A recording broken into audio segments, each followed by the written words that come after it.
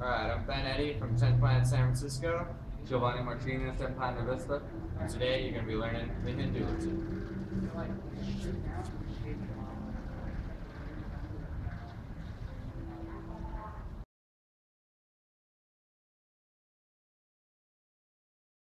Now, there's two ways to get to Hindulotine.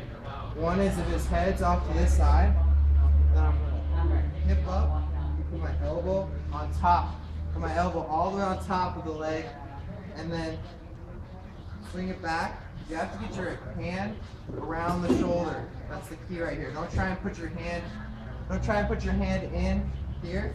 You have to swing it around past the shoulder. This right here is just called the Hindu control. When you're in Hindu control, there's a few different options, the main one being the choke. So, the other way that you get to Hindu control is from meat hook. So, we're in mission control. We go meat hook, and then we wrap around the foot, all the way past the shoulder, right into Hindu control. Okay?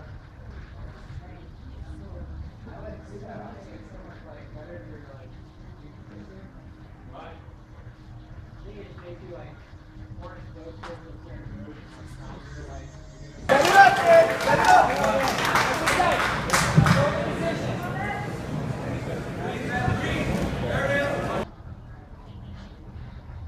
So with a choke on Hindu control,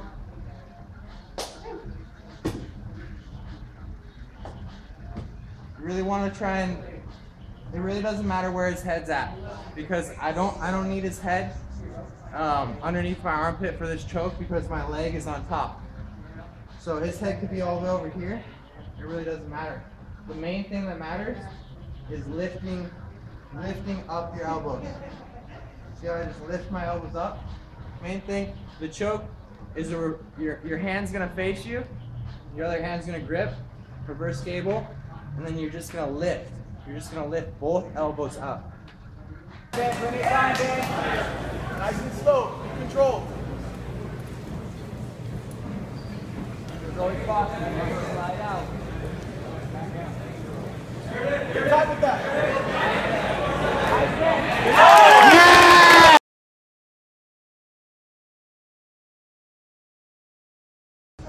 Now, once we're in Hindu control, we can either go straight for the choke,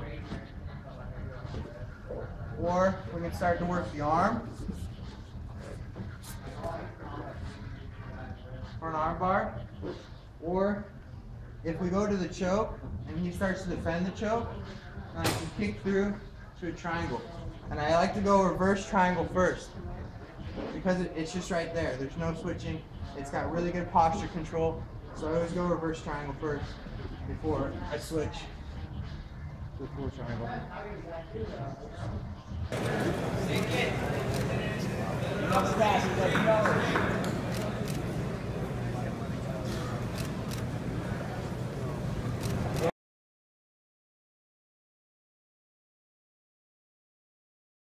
Sometimes I don't have full guard.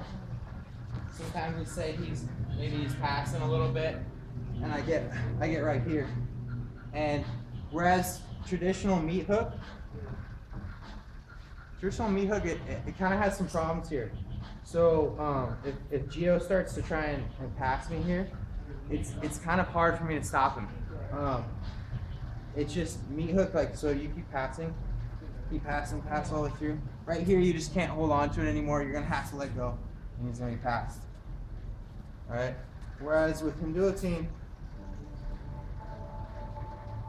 again, meat hook, put your elbow right on top the top of your foot. Switch it around. Right here. Now, if he passes that bottom leg, it's fine. It really doesn't matter. It's just like the Marcelotine. This is not the side he's supposed to pass. He's got to pass this side to take off the pressure. So if he passes here, it really doesn't matter. I got the choke right here, no problem. So back here. So that's a big reason why I like meat hook, or like Hindu control over meat hook. The other reason I really like it is, let's say I'm really good at this pressure here. I'm about to go for the triangle. He feels that, so he's gonna pressure down with his shoulder and go omoplata on me, right? I can't keep this triangle because he's going the other way. So then I have to go omoplata. Omoplata is hard to finish. It's a hard game to play. So again, that's why I looked for something when I'm in this position. I want something that's going to keep this head stuck here so that he can't turn around. And that's why I started playing this Hindu control, is because here, if I'm here and I kick out the triangle, he can't go anywhere. He can't go out. He can't get away. He's stuck right here.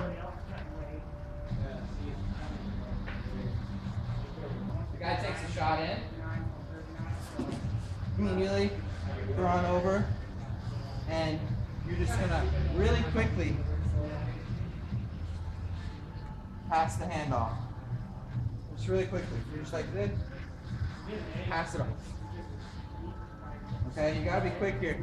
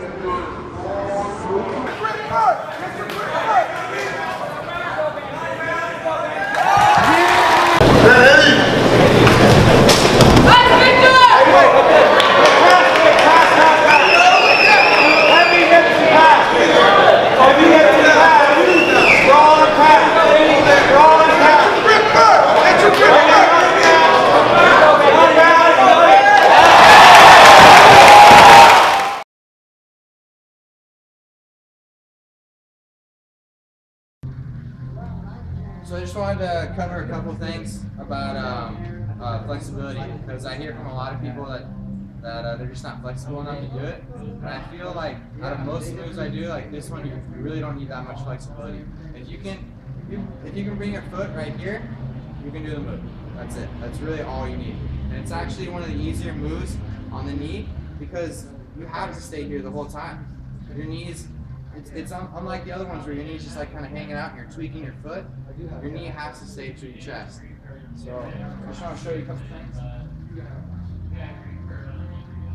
So one thing I see people do wrong is if you're going this route, don't put their elbow all the way on top. Put your elbow all the way on top.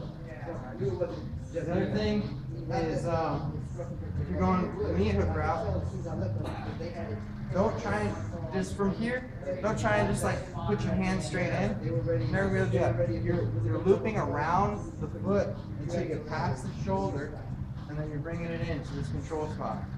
Now when you're here, hug your knee. Hug your knee the whole time and keep your knee in. See, this is like basic. Look, mission control, Hindulotine. My leg didn't even move. If you can do mission control, you can do Hindulotine. All right. So the whole time, hug your knee. Keep your knee tight, and just get out on the side of your hip. And then it takes even less flexibility. The more you are on the side of your hip, because remember, it doesn't even matter if he passes my guard. Okay. So I can go out on the side of my hip as much as I want.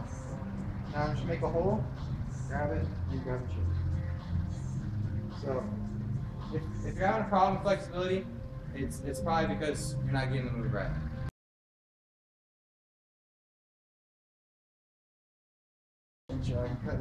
Cut. Cut.